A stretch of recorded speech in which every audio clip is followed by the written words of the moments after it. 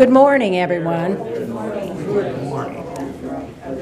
It is my distinct honor and privilege to introduce our next speaker, Jim Duratz. Jim grew up in the little coal mining town of Grindstone in southwest Pennsylvania. He would tell you that life was tough, but it was there that he learned to survive, something that would serve him well later in life when he fought through the difficult terrain and conditions in the South Pacific. Jim's childhood dream was to become a state policeman, but there would be a war before he could enter and graduate from the Pennsylvania State Police Academy in Hershey. He later would attend and graduate from Allegheny College. Jim subsequently enjoyed a long career helping develop and expand Armstrong Cable. For many years, he never spoke of his World War II experiences, but now feels it is vitally important that this generation of young people and those to come know and understand why we went to war in 1941 and what he and so many like him endured in standing up to protect and defend the principles we hold so dear in America. What better way to convey that message than to share personal accounts from the men and women who were there? Will you please welcome Jim Duratz?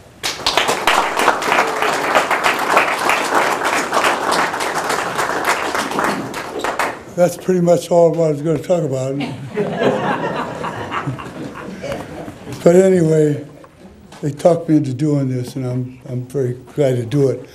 I was hoping to see some youngsters here, but all you old fellows already know about all this.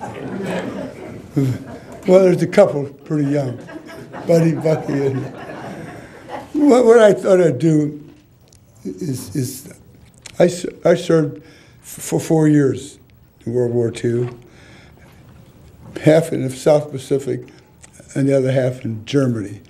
So I was one of the fortunate ones who were able to talk about both sides and compare them. And that's what I thought it'd be nice to do now. Well, first of all, 16 weeks of basic training in Fort McClellan, Alabama, infantry training, of course.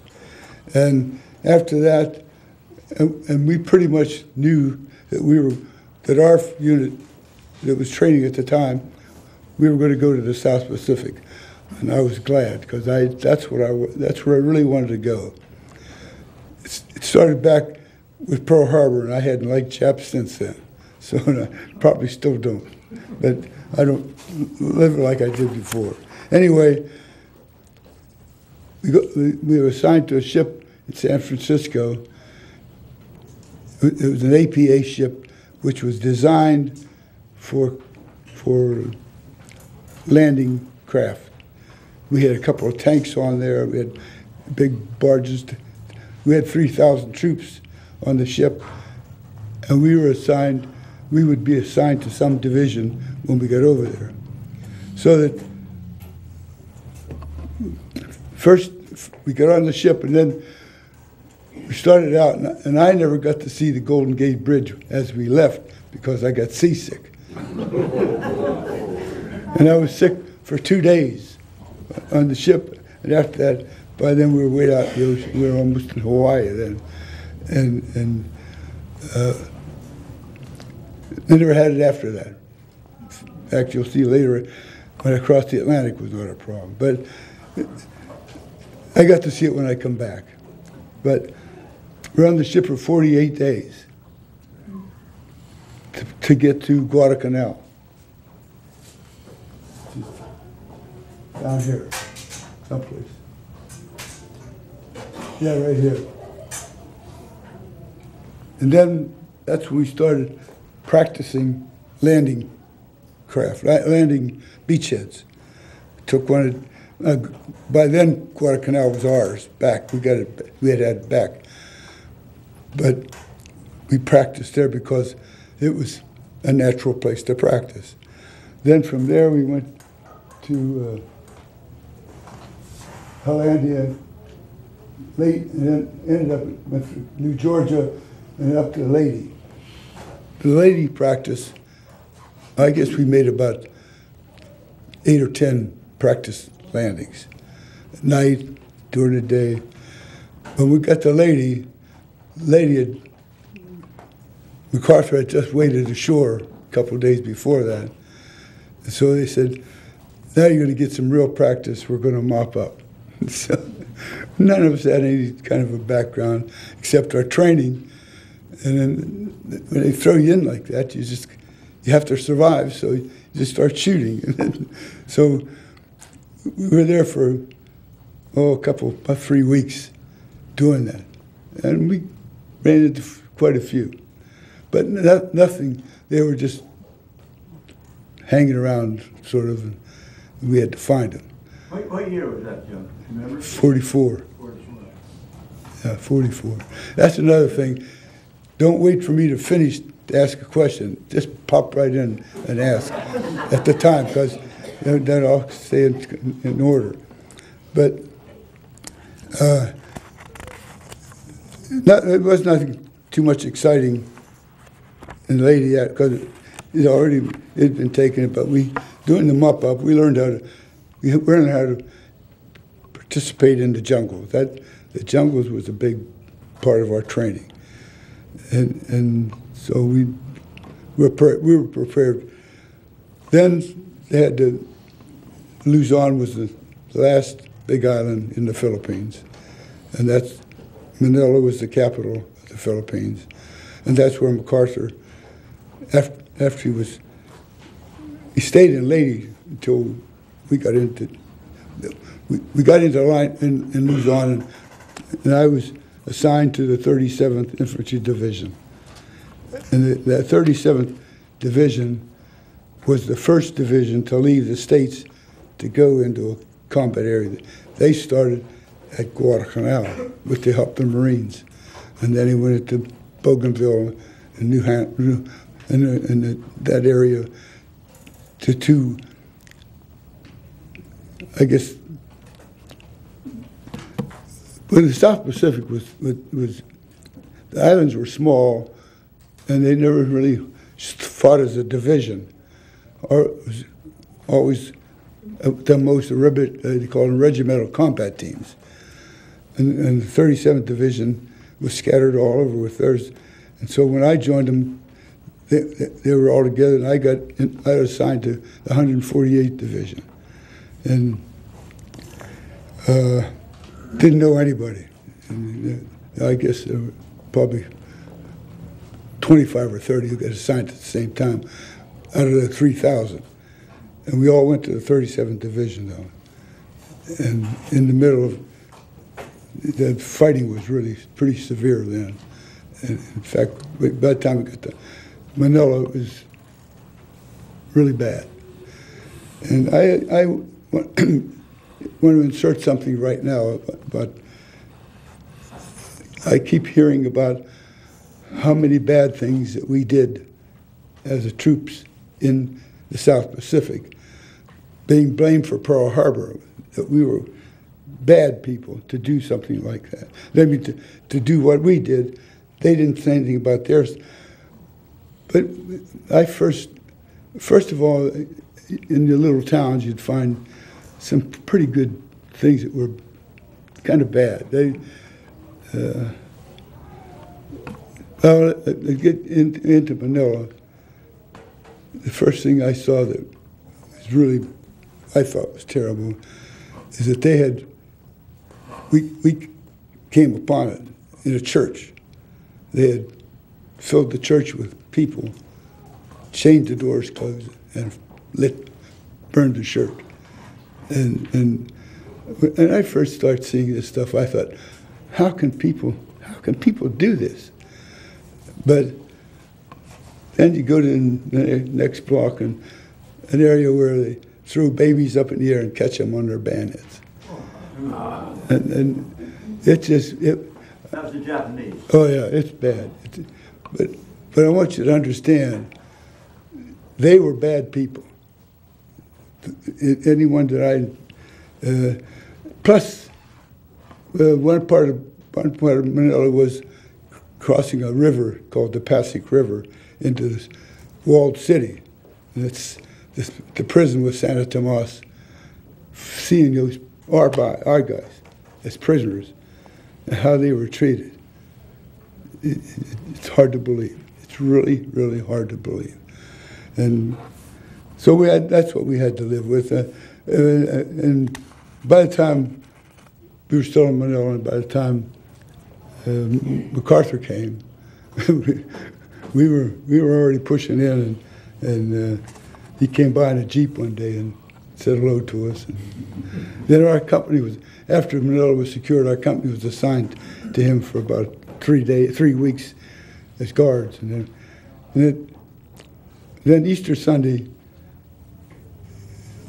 of 45, we left Manila to go to Baguio, which was the summer capital of Manila, and it was up in the mountains. We got into street fighting in Manila, and now mountain fighting. So we're not in the jungles yet. So then there's a lot of jungle too. But we got into the first night we went to the mountains.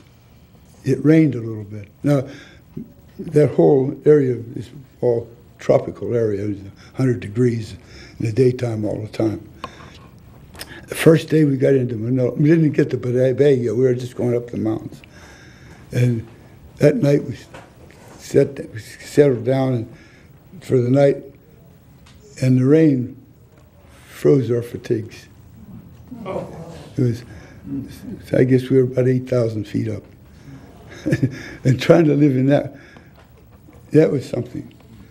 And then once we got into the Baguio area, the fighting got pretty bad. And our first encounter, we were as a regiment then.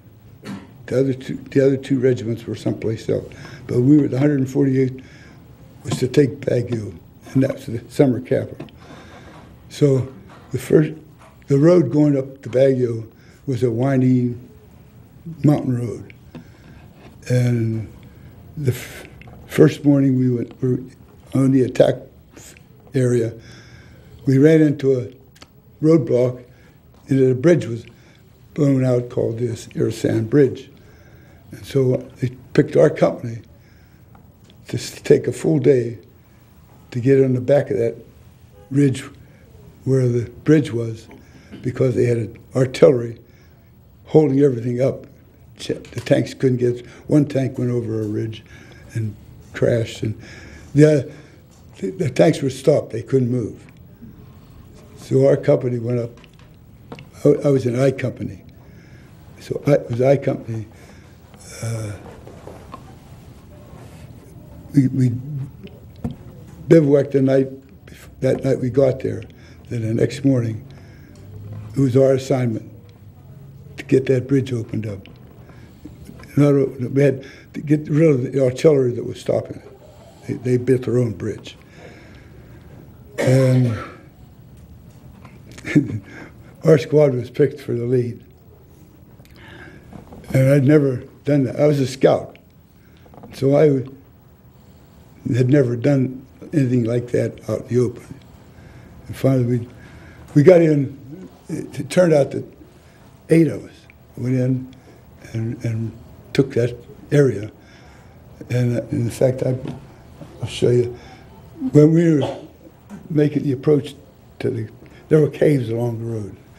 And the first cave we hit, our sergeant threw a grenade in the cave. The grenade come flying back out and hit him. And that's how close it was. And they took him out. And so we got a little bit closer. And the fellow standing beside me, a Jap stuck his hand out the hole and just started firing. One bullet hit him, and he was dead when he hit the ground. And as I was going down,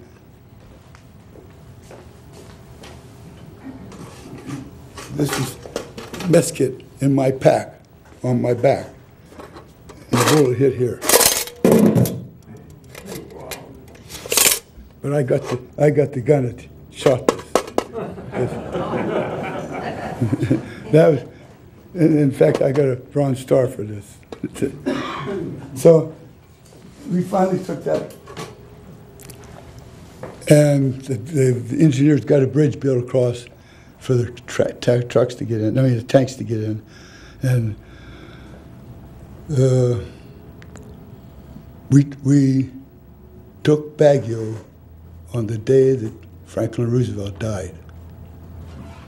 I had the date here someplace, but the day the flag went up at half staff. So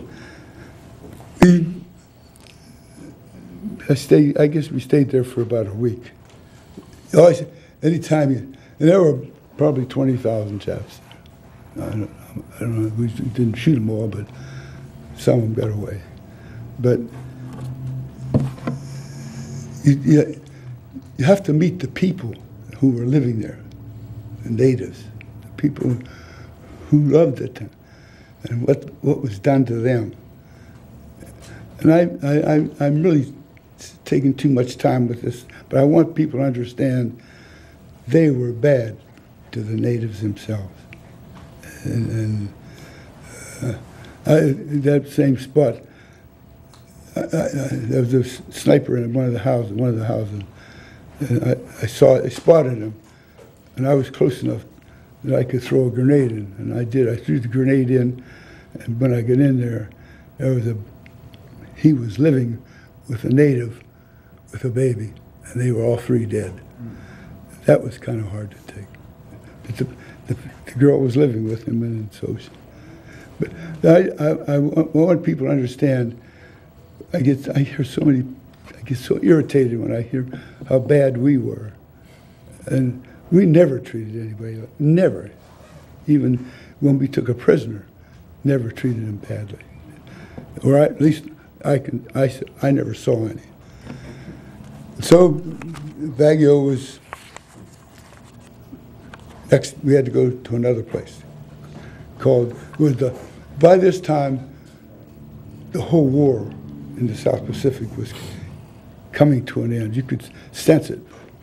This was during the time of Iwo Jima, Guadalcanal, Okinawa. We were doing this at that same time in another hour. So everybody kind of sensed it was going to be over pretty soon. But this Lady Pass was the last stronghold of the Japanese on Luzon. And that was a very, very critical thing to break through there. The airborne was going to drop in the northern tip of Luzon, and we were walking up. So now this was a valley. It's called the Cagayan Valley. It was probably 2 or 3 miles wide and like about 100 miles up. It was flat. So now here's another area that's different than jungle fighting or mountain fighting. It's all wide open. And as I said, I was a scout at the time. They took the scouts out of the regiment, put them in, made a company out of them, and put us in scout cars that had 4 50 caliber machine guns mounted on each car. And you had to sit down in a seat to fire it. I'd never seen anything like that. But they taught us about an hour. We had to learn how to. And going up the valley, well, the first day we walked for 21 miles, 110 degrees, and walked for 21 miles, and walked for miles. But when you got the scout cars,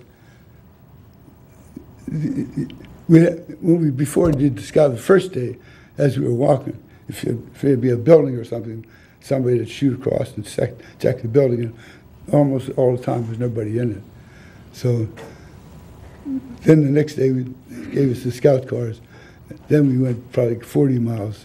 And just every time you shot into one of those buildings with those 50 calibers, they'd just burst into flames from the bullets. Then they got rid of that because it wasn't effective.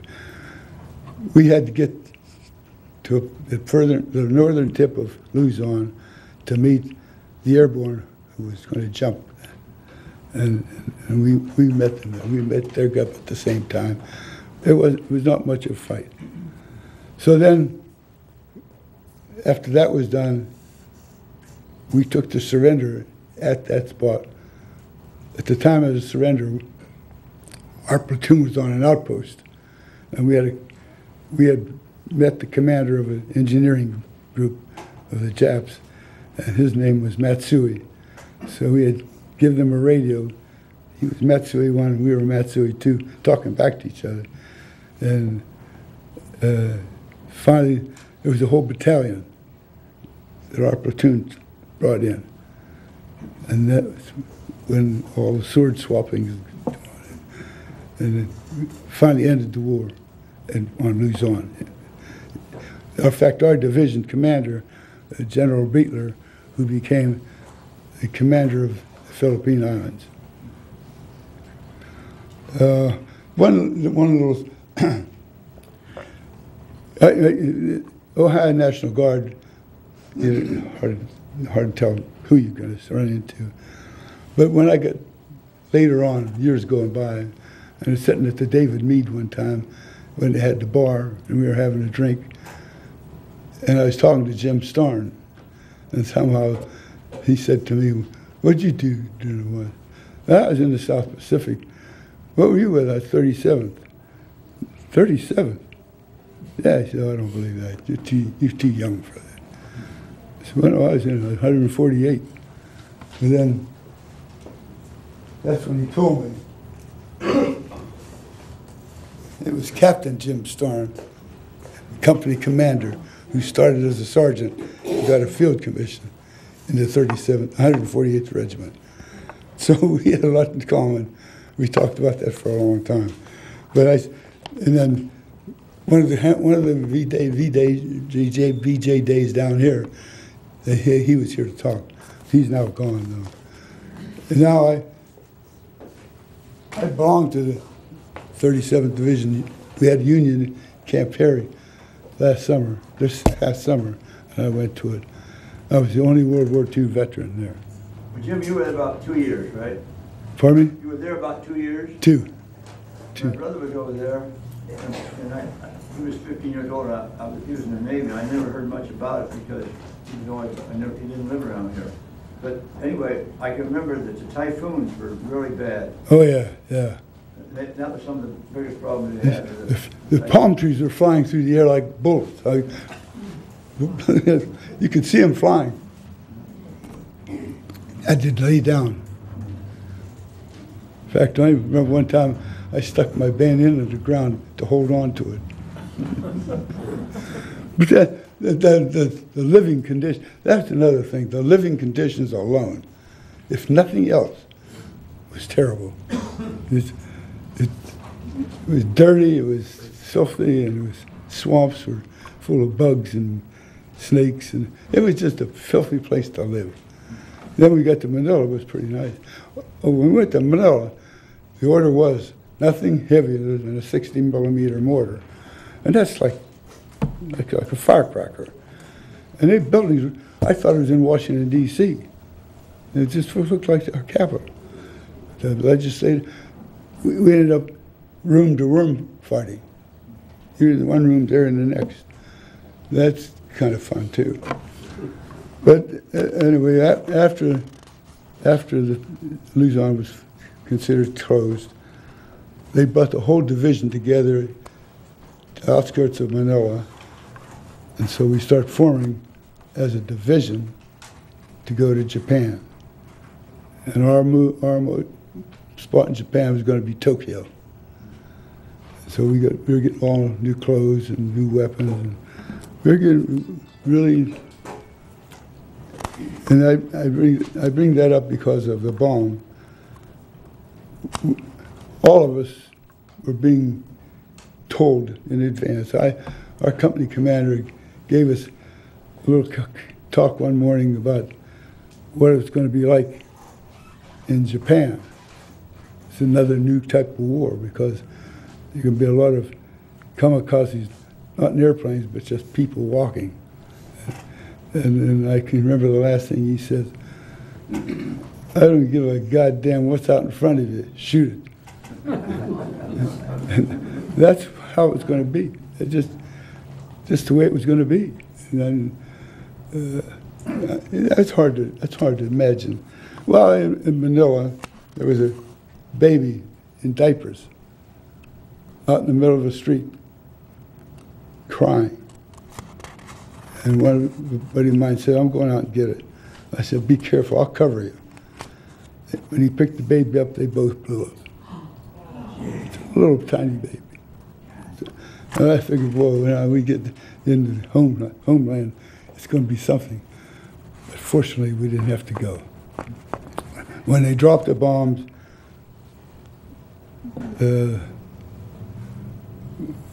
everybody was very pleased. And so we all started home. I had malaria pretty badly, and it was pretty bad. So I said to myself, I'm going to stay here in a while, stay for a while. So I volunteered to go to Germany. I went to find out what was going on over there. So I did. And I got put in the 1st Division in the MP company. Perfect. Now I'm going to be a state trooper. I'll learn how to be a cop. But that kind of a thing really didn't happen. They said, "You know, you shot some Japs. Could you shoot some Germans?" Well, if they're enemy, I can shoot them, I guess. So it turned out when the war was over in Germany, a lot of the Germans, especially SS troopers, didn't surrender. They were causing problems. So that's what I got involved in when I went to Germany. I did that for about, 6 months, 7 months. And this is during the time of Nuremberg trials, when we'd get word from the CIA that there was a meeting someplace. And they'd tell us to go bust it up. The MP company would have signed, go break up the meeting, and then take who's ever leading the meeting or whoever you think should be questioned to take them, to question them. And then when you question them, if they sounded like they should be in Nuremberg, I made 3 trips to Nuremberg, calling prisoners to be tried. In fact, the 2nd trip, and by then I knew the sergeant we reported to, he said, "How'd you like to meet Hermann Göring?" I said, "Who's he?" I didn't know anything about it.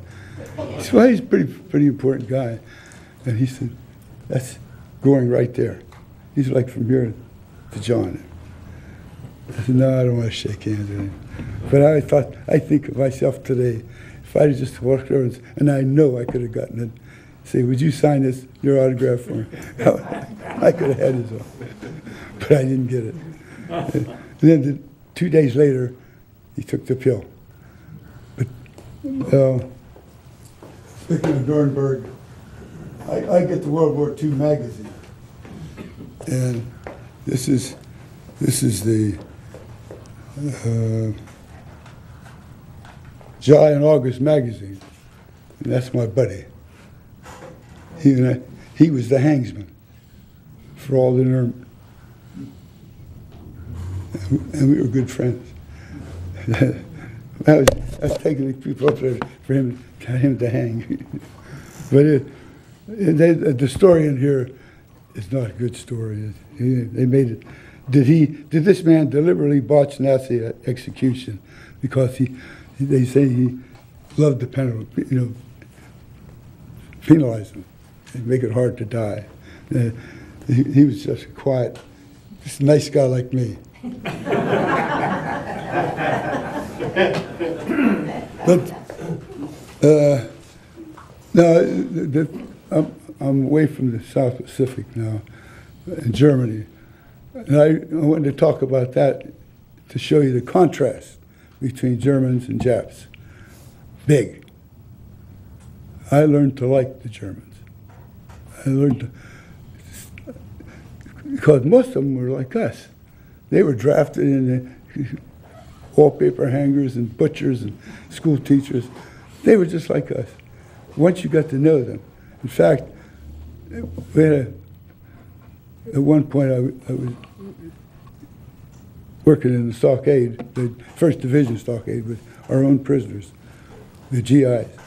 And the guy who was doing the maintenance, he and I became pretty good friends. I ended up being godfather to 2 of his kids in Germany.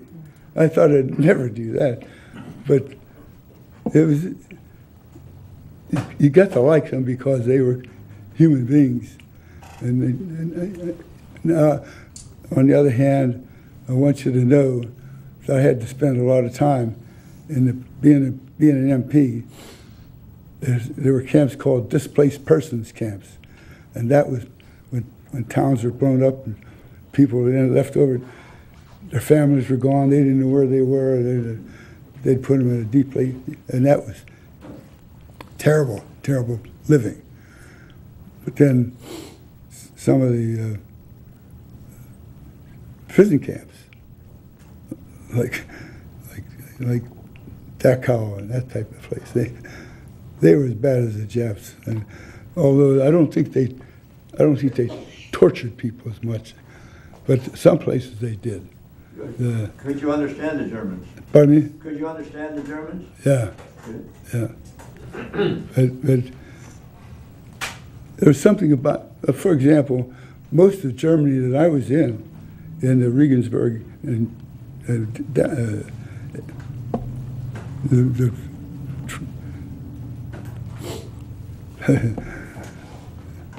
anyway, Nuremberg, Regensburg, Frankfurt, the middle of Germany was exactly like Pennsylvania. Same weather, same temperatures, same trees. Everything was very much like Pennsylvania. And I really enjoyed it. And then I had 36 months overseas. You have to go home. So I go home then. But anyway, I wanted the difference between who we were fighting in both sides. And I did things with the Germans that I would have never been able to do over the other side. Never. I just couldn't do it.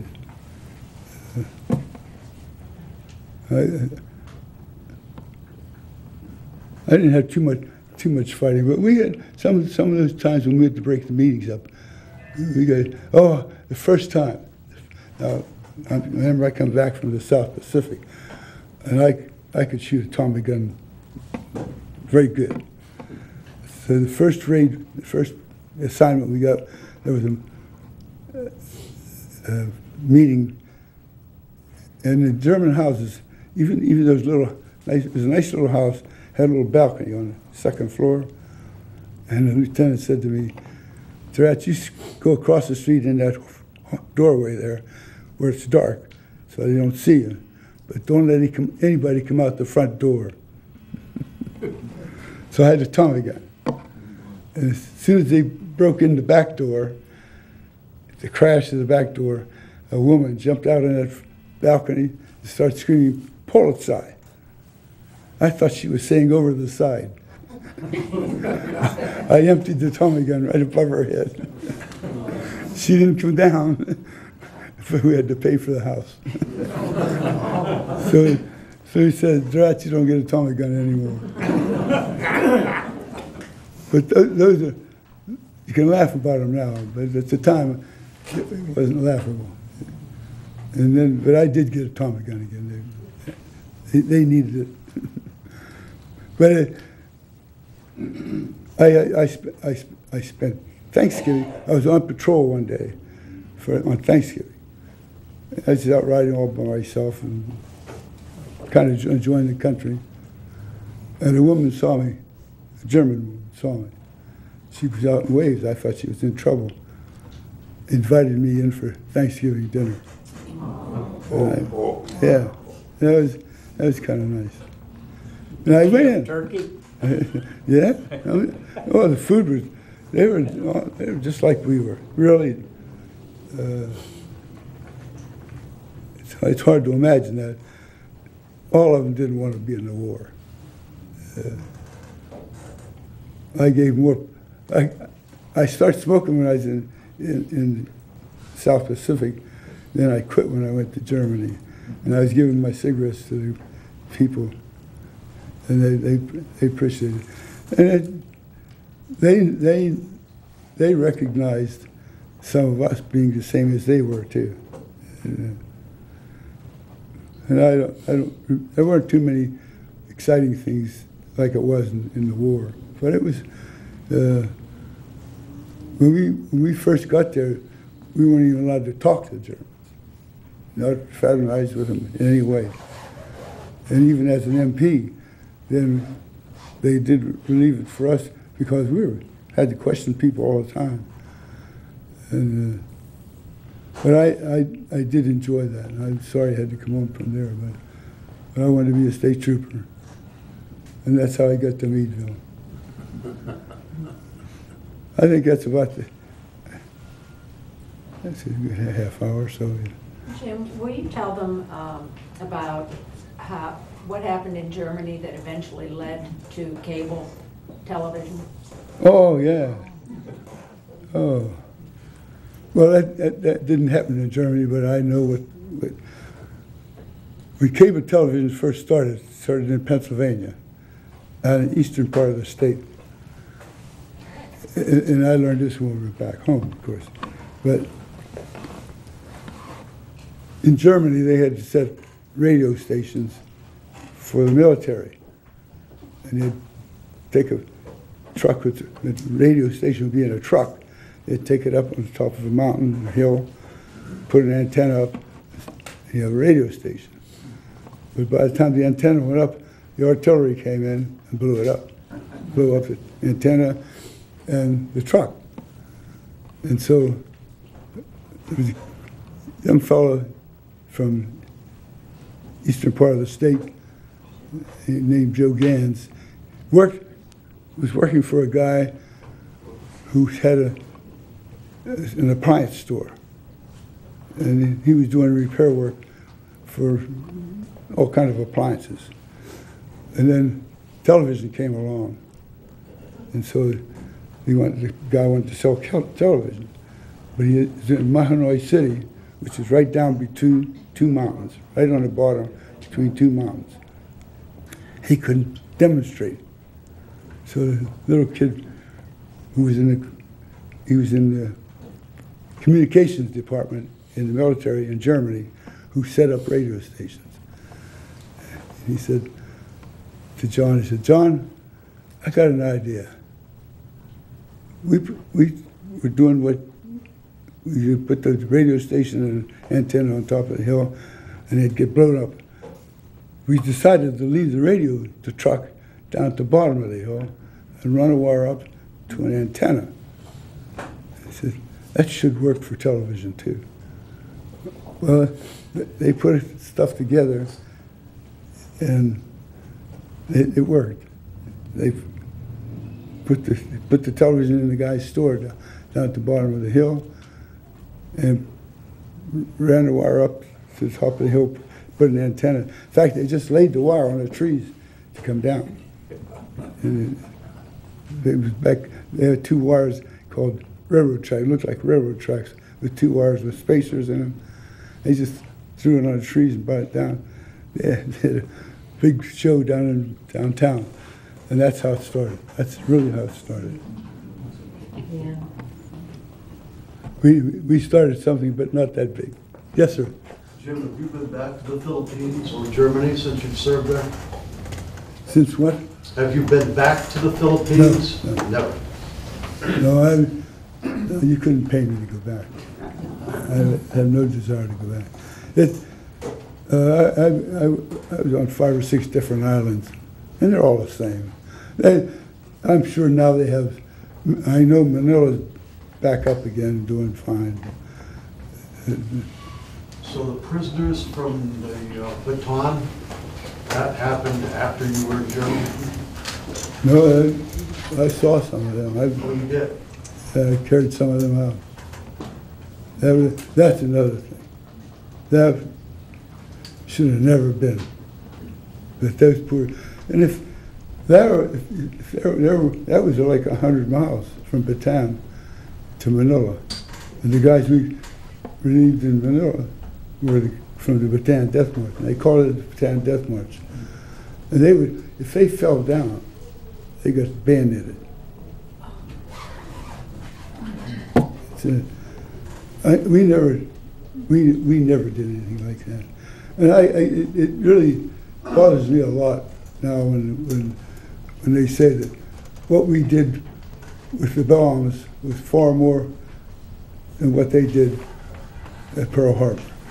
Well, I know now from my history is that I probably wouldn't be here today if I had to go to Japan. We saw the kamikazes did a lot of damage in Okinawa. And in fact, in our beach, we lost 2 carriers. They weren't kamikazes then, but they got shot, bombed out.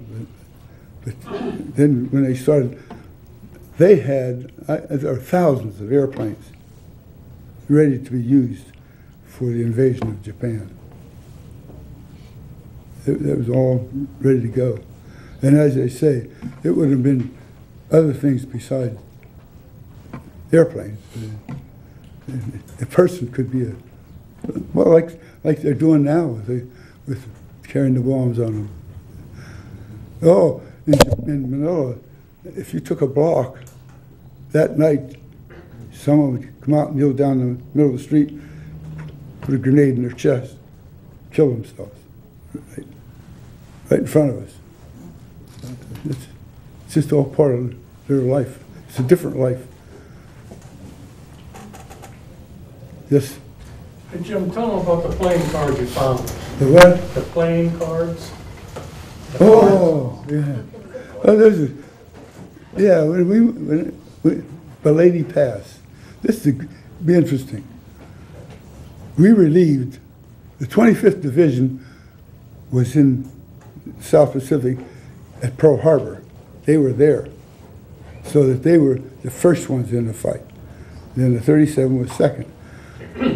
So we finished in Baguio. They sent us to Lady Pass to relieve part of the 25th Division, 1 regiment.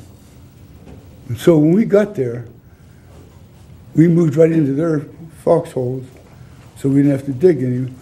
There's two stories now. And my buddy and I moved into one hole.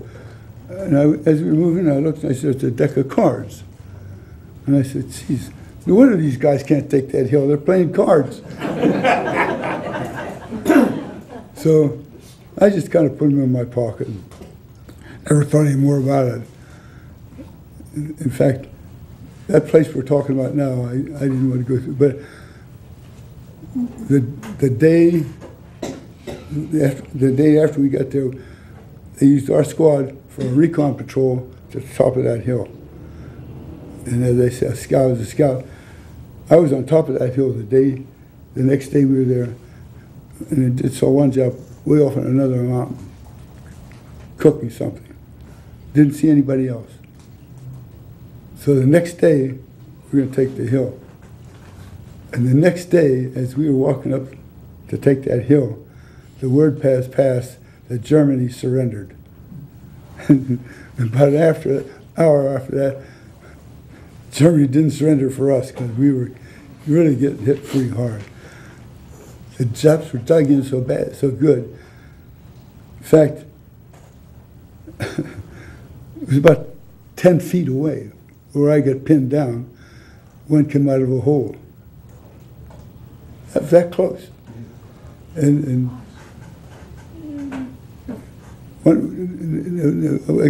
somebody threw 2 grenades, and I heard them pop. I was down in the hole looking up like that. One was coming right at me. And I just kind of reached up and hit it with my hand and batted it away. The other one landed right next to me, blew my helmet off, but all I get was a piece of stone stuck in my ear. So after things quieted down, I looked right, like from here to here. There's two dead ones. That one I fit back must have hit him. But going back now to this deck of cards, many years later in Meadville. In fact, we were in Florida. Andy Costa was with us. And we in Florida, after the game, we started talking about where we were in the war. And he said I thought he was in the Navy. For some reason, I thought he was in the Navy. He started talking about he was in the Philippines. And I said, where? He started telling me, Lady Pass. I said, well, Andy, we're the guys that relieved you. He said, did you find a deck of cards? Can you believe that? I said, yeah, I found them. Well, I only wish I had them. It was too long a period of time. But I'm sure it had to be his cards. I moved in that same hole he was in. I probably talked to him, because we didn't talk to each other when they were leaving. And then another thing, that the day before we made the attack on that hill we were looking for, ships, battleships, 12 miles away. And they threw 16-inch shells 200 yards in front of us from 12 miles. When they went over our heads, they thought it was a locomotive. In fact, we had ponchos over our holes for the rain. All of a sudden, I'm laying in a hole, popping holes in that poncho from the dirt from that ship, or stones. And we still lost a lot of guys on that. But thanks, Scott. Hey, Jim, right here. My hands are sweating listening to you. Any lasting emotional effects, nightmares from the war? Oh, yeah. It just takes a while. Yeah. In fact, talking about it now, I know I'll see it tonight. Just can't help it. And it gets pretty real sometimes. But I have to say, too, I was lucky enough. I had a couple close calls, but I made it, and I was part of it. And I can say I'm proud of that. Tell him you got to meet Louis Zamperini. Pardon me? Louis Zamperini. Oh, I got his picture here. Anybody read that magazine? I met him in Chicago. That's Louis right there. See how small he is? He was beat badly. Maybe they don't know who he was. Huh? Maybe they don't know who Louis Zamperini is. Yeah, he was in the Air Force, and his plane went down in the Pacific, and he was on a rubber mast 42 days. And he finally found some ground, and he landed, he and another guy, and it turned out that ground was occupied by the Japanese. And they took him into prison. It was just a terrific movie. But he died about a year after I saw this, took his picture with him. He was a great athlete, runner.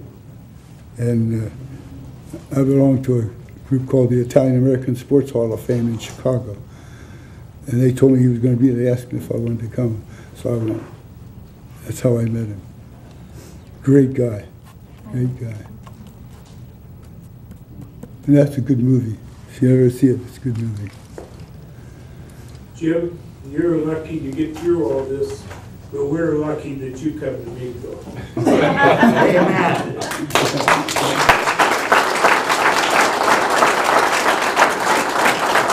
You know, Carl, I feel the same way.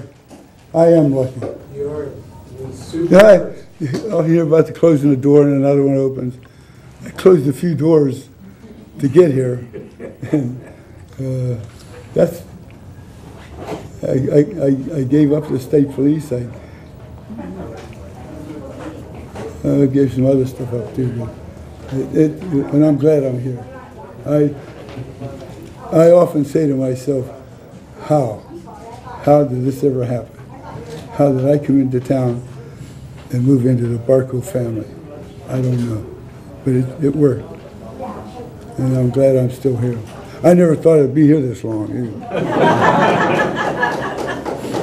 Yes.